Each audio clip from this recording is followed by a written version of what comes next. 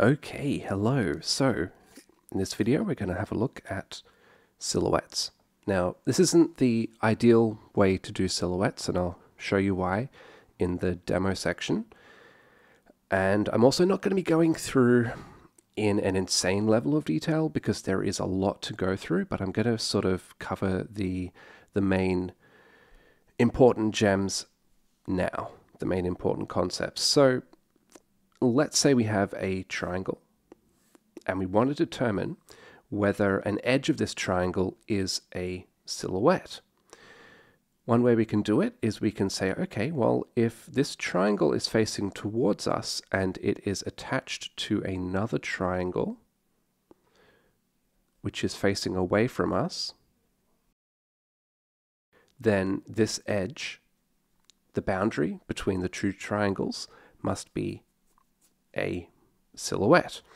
And then in that case, what we want to do is we want to run this in the geometry shader and generate some extra geometry to sort of mark that out with a line and say that's a silhouette. So we're sort of going to break this down. The first thing is, how do we tell if a triangle is facing the player? Well, let's do this in screen space. So we have X, Y, and then the Z-axis. If we follow the right-hand rule, positive Z would be facing towards us. And so what we need to do is we need to get the Z component of the normal and determine if it's positive, and then it's facing towards us. So then how do we get the normal of a general triangle? Well, let's give this 3 points, A, B, and C. And just put the normal here. For a triangle, every point will have the same normal. If we go sweep around this way by the right-hand rule, then if I take the direction vector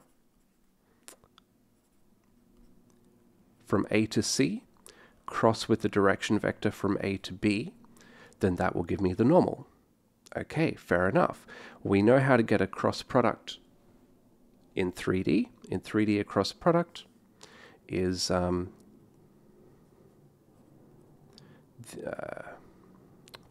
essentially a 3x3 determinant, and the first row is the ijk. The second row is the direction vector A to C. That is the C component minus the A component. And then similarly for AB. A little bit messy there. Okay, now we do not need the full normal vector. We just need the K component. So to get the K component, because we're taking a determinant, we cross out the relevant row and column, and then this little sub matrix here, the determinant of that is the component that we're after. So in other words, the Z component of the normal will be the determinant of this.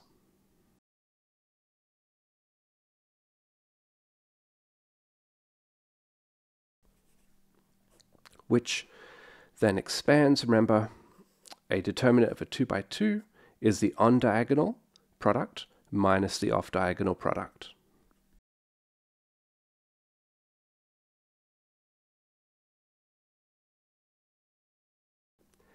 And then we can just go ahead and expand that.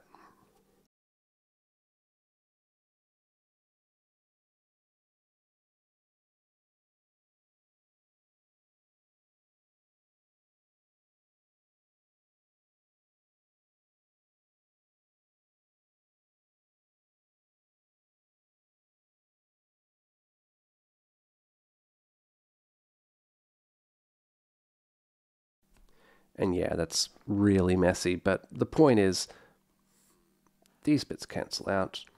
And then we have this nice sort of expression. We see cx times by minus cy times bx. It's all very symmetric. Cy times ax minus cx times ay, and so on. Anyway, So this expression, something mathematical, comes down to the z component of the normal, and if this is positive, it is facing towards the player, and if it's negative, it's facing away from the player. So again, if we have two triangles which are next to each other, one's towards the player, one's away from the player, then that boundary is a silhouette, and we should draw a quad along it. Now, the next question is, how do we determine which triangles are attached to each other? And that comes down to the drawing mode. So typically, we draw a number of different ways. We draw triangle strips, triangle fans, triangle lists, whatever you want. In general, a triangle is 3 points, A, B, C. Okay, but if I just pass that in as a triangle, the shader really won't know what it's attached to. So we actually draw in triangle adjacency mode, and what that means is beyond just the 3 points for the triangle, we also put in the sort of triangle neighborhood of this triangle. So we say between A and B, which point is connected there, and between B and C, which point is connected there.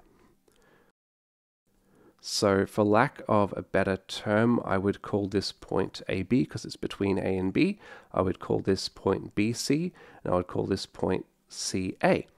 Now, the order that this data is passed in would be like this is point 0, and then 1, 2, 3, 4, 5.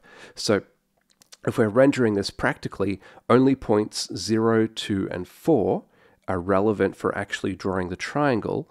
Points 1, 3, and 5 are like extra metadata which could be helpful, for instance, in determining whether two triangles sit next to each other on an edge, on a silhouette. Anyway, so that's kind of enough for now. I'll step into the code. So there's kind of a lot here, I guess.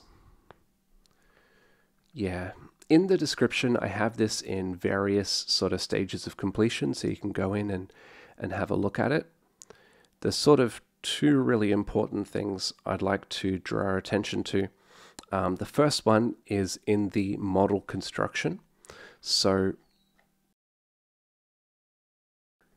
here I've switched to index-based drawing, element-based drawing, and it doesn't speed things up, because once that data gets into the shader, the first step of the shader is input assembly, which reconstructs the full data as if we were just using arrays and not indices, but it does reduce the storage in memory. And what index drawing is basically saying is we have these vertices, and these are all the attributes at each of the points, and we have these indices, and that's saying referencing points based on integers. So it's saying, you know, point number 0, point number 1, point number 2, and that is read from the vertices, the VBO. But anyway, I'm doing a great job of explaining that. But what we basically do is we load the file and then unpack its data, and then we sort of search through it and use the indices to make triangles, and then use the data to determine which points are connected to each other, and then to form the structure of joined triangles. Let me sort of step a little bit more into that. So okay, so unpack data, all we're really doing is looking through all the vertices and appending them to our big list, so we're sort of flattening out that data structure. And then with the adjacency, what we're doing is we construct a set of triangles. The number of triangles is the number of points divided by 3, makes sense. So here we have a whole sort of set of triangles which has been made.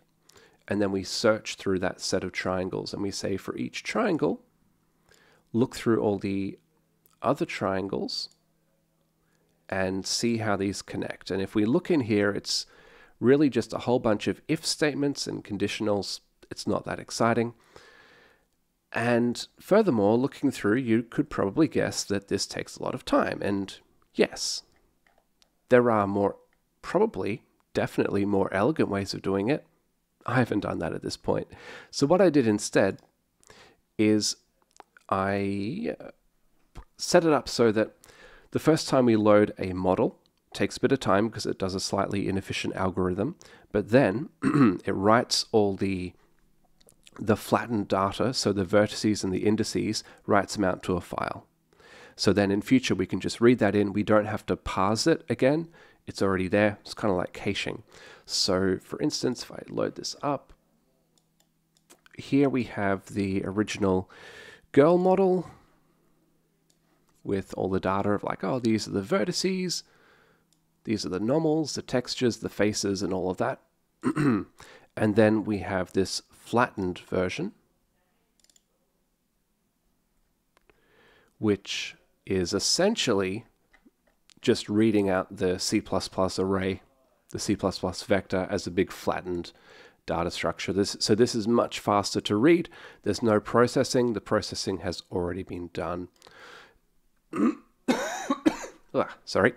Of course, it's not a perfect system. Sometimes we get these sort of signs, and what this indicates is that the algorithm has not been able to join triangles together. So for an index value, it gives about 3.4 billion or so. Not great, but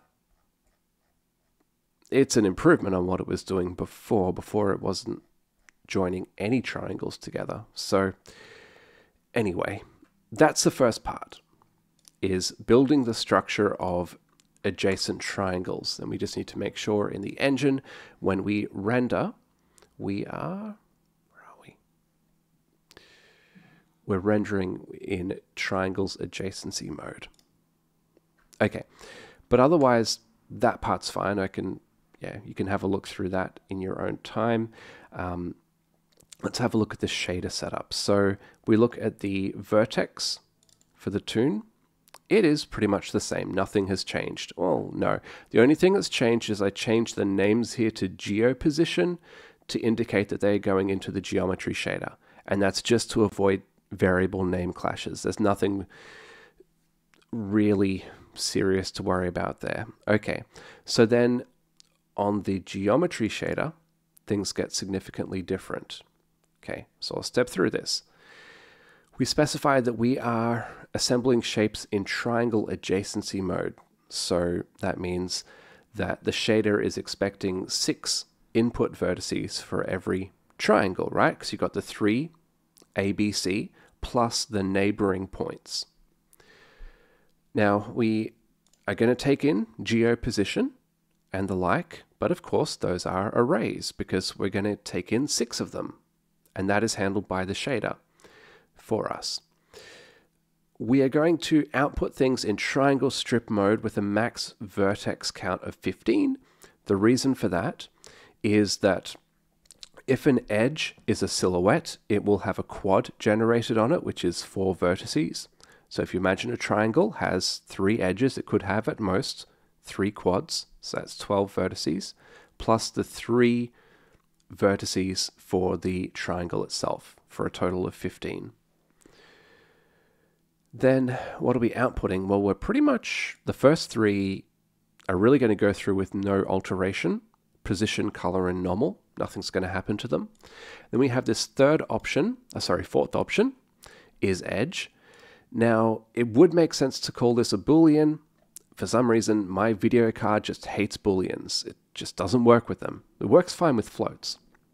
What this flat does is this flat is telling the rasterizer not to interpolate this attribute, for the reason that an edge, a shape, is either part of a silhouette or it isn't. There's no in between. We don't want that to be interpolated. We have some parameters here for the general construction. The width sort of is what you'd imagine. It's the width of the rectangle, and then the extension is how far to the left and right of the silhouette points do we want to extend.